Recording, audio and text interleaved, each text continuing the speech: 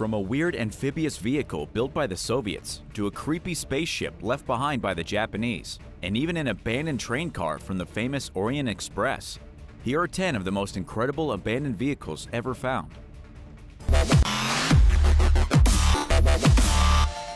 Number 10. Soviet Amphibious Vehicle. A super bizarre amphibious vehicle was discovered just sitting abandoned in Chelyabinsk, Russia. The strange vehicle was apparently a project from the 1950s, built by engineers working at the local hydraulics factory. It almost looks like an iron tank or something out of a movie like Back to the Future, and allegedly, it can even float on water. The design of the thing is absolutely fascinating. The door to get into the strange vehicle is located where the passenger side of the windshield would normally be. It opens from the front, and you have to crawl into it. It doesn't have any other seats, just the one, and a rickety old steering wheel to drive it with. The vehicle has 8 tires, a full aluminum body, and 8 hydraulic motors, one powering each wheel. It also has 2 propellers powered by hydraulic motors for aquatic travel. Unfortunately, not much else is known about the vehicle or why it was found seemingly forgotten outside of what looks like a garage in Russia. Whether it works or not is still a total mystery. Number 9. Sunken Airplane. At the bottom of Folsom Lake, California, an abandoned airplane has been found after 50 long years of total neglect. The small aircraft sits 160 feet below the surface of the water. It was discovered by a crew of curious researchers using underwater survey equipment, like a submersible camera. Based on pictures they managed to get from the bottom of the lake, the plane appears to still be completely intact. However, there is a bit of mystery surrounding why the plane was put on the bottom of the lake in the first place. Nobody knows exactly where the abandoned thing came from.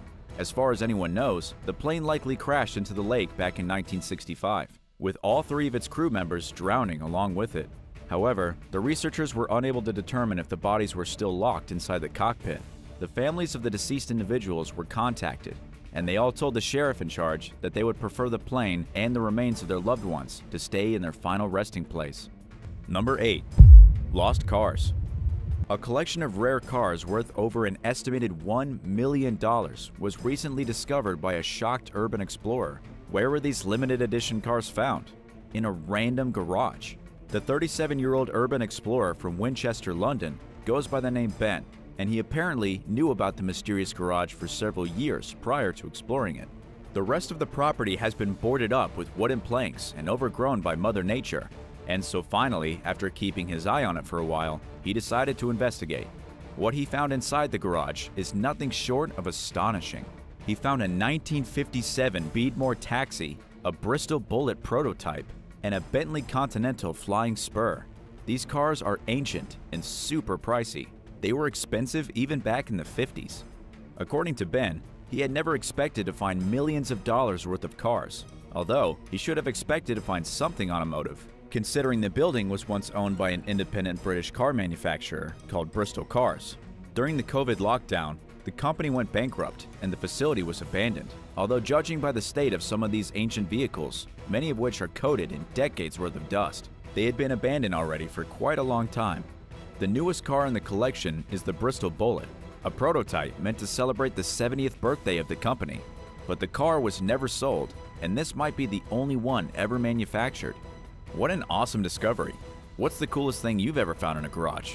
Let us know in the comments section down below, and if you're liking this video, be sure to hit the thumbs up and subscribe button if you haven't already. Number 7. Mysterious Shipwreck. The mysterious 500-year-old shipwreck of the Esmeralda was discovered off the coast of Oman. The ship was once part of Vasco da Gama's fleet. Vasco was a Portuguese explorer from the 16th century. It was on his second voyage to India that the Esmeralda and the São Pedro became wrecked in a storm. Even though the ship was discovered way back in 1998 off the coast of Al Halania Island in the Arabian Sea, it wasn't until just recently that archaeologists excavated it and discovered some pretty fascinating artifacts that revealed its true identity. According to CNN, over 2,800 artifacts have now been discovered from the wreckage, with all clues pointing to this being the legendary Esmeralda. Some of the artifacts include rare Portuguese coins that were minted specifically for trading with India. And perhaps most telling of all is the bronze bell discovered, believed to be the oldest ship's bell ever lost and recovered. Number 6. Historic Canoe. River guides in the Chattooga River traveling along the border of South Carolina and Georgia, came across an ancient abandoned vehicle that dates back at least 200 to 250 years. This isn't a machine of war. It's not an airplane or a submarine. It's one of the most primitive vehicles ever made by human hands, a canoe. The river guides saw the canoe sticking out from the riverbank. After digging it from the sand and dragging it onto the shore, they realized they had a piece of history in their hands. The canoe was likely crafted in the 1700s, though it's unclear whether the canoe was made by Native Americans or European settlers. It's also not clear where the canoe came from either, since it had probably been drifting aimlessly down the river for the last 2 centuries. It's about 2 feet wide and very narrow. The vessel is extremely primitive.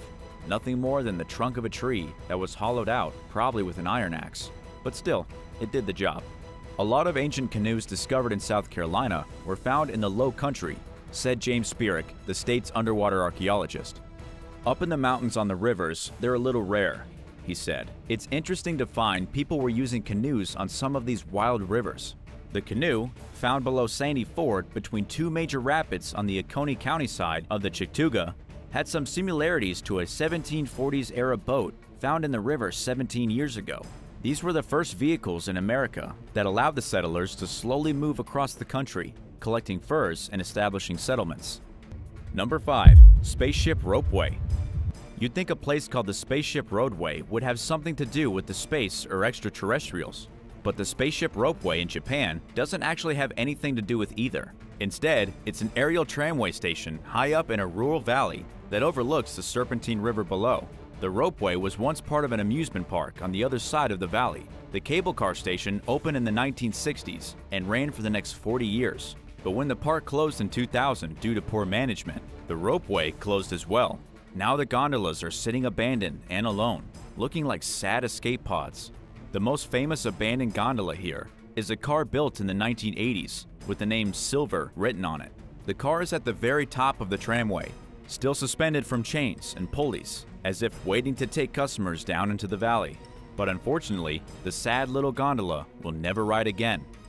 One day, it might even detach from the tramway and go tumbling down the mountain. Number 4. Abandoned tanks. There's a field filled with abandoned tanks in Zugel, Germany. The tanks look fresh, as if ready for war, but they've apparently been sitting abandoned in the field for years. There's nothing else in the area except for a dark and spooky forest and a couple of farms.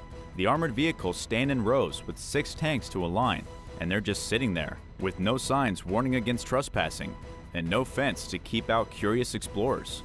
You can actually go and climb onto these tanks, though of course, they no longer function, and you probably want to make sure you're up to date on any tetanus shots. Why are the tanks here in such a random place? Well, the field has been used as a shooting range since 1877. Soldiers learned how to shoot their guns here. Tank cannons were tested, and even Big Bertha was tested here. Hitler visited the site in 1936 to order its expansion, which required a small village to be demolished. This happened in 1942, with the creepy remains of the broken village still visible through the nearby forest. The reason the tanks haven't been moved is that even after roughly 150 years, the field is still used for military training. If you go during training, obviously, you won't be able to see the tanks, so be sure to plan your visit. Number 3. Helicopter Graveyard. There's an abandoned Air Force base in Russia with a strange collection of abandoned military helicopters slowly rusting away. Urban explorer Sergei Root took photographs of some of these decaying helicopters and posted them online, giving people a unique look at the weaponry that the Soviet Union wielded back during the Cold War. Not only did Sergei find enough abandoned helicopters to form his own squadron, he also discovered hundreds upon hundreds of abandoned fighter aircrafts just lying in ruins. Within the graveyard of dead military vehicles, there's a forgotten military academy holding the remains of a Soviet Union fighter jet, along with discarded Soviet uniforms and other pieces of equipment. The whole place has been abandoned in the truest sense of the word, with all this machinery, which was once the pride of the Soviet Union, now simply left to rot. Number 2. The Washington Bus. There's a quirky abandoned bus near Palouse Falls in Washington that has become something of a local landmark. The vehicle was once a school bus, taking kids back and forth from school, but was abandoned at some point and left beside Route 260. After so much time on the side of the road, it became a beloved piece of the community. Artists tagged the bus up with colorful and tasteful graffiti, even writing the word Wonderland on the side. It looks pretty cool. There was recently a battle between the local residents and the Washington Department of Natural Resources to keep the bus on the side of the road where it belongs. According to Leanne Blankenship, the president of the local historical museum board, the bus hasn't moved in at least 30 years. The issue is that the bus is sitting on the department's land, so they are technically liable if something bad happens to a person visiting the bus. Unfortunately, the guys in charge decided to get rid of the school bus and throw it in the trash. A local landmark for 30 years will just be tossed in the garbage. What a bummer. One of the reasons the bus had been so interesting is that nobody knows who abandoned the bus in the first place, where it came from, or how it managed to stay there for so long without someone taking it. And number 1, the Orient Express. The Orient Express is definitely the most famous named among trains. It was a glorious way to travel back in the early 1900s, when trains were all the rage. Even today, it's considered the most iconic train in history. But sadly, the Orient Express days of glory are over. There is even a train car that was once part of this legendary route abandoned and rusted, sitting on the tracks in Belgium. The train car was left here by the National Railway Company in the country many years ago when they thought about building a railway museum. The museum was never built though, and the train was never moved. Within the train, there are still traces of luxury, like the plush interior of the carriages, the fine detail in the wood carvings, and the extra-large seats for maximum comfort.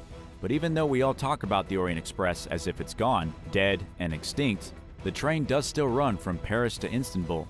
It never stopped. It just became significantly less popular.